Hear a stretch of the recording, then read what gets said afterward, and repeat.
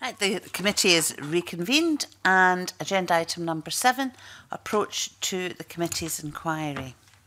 The committee has made some decisions during their private session.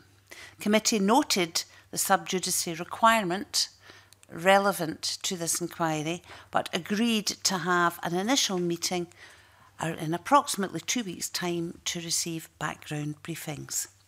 The committee also agreed to write to the Scottish Government with its expectation of full cooperation regarding information being passed to this committee, with relevant documentation retained by the Scottish Government for transmission to this committee when requested. Thank you very much to everyone for attending this, the first meeting. The date of the next meeting will be relayed as quickly as possible, and the meeting is closed.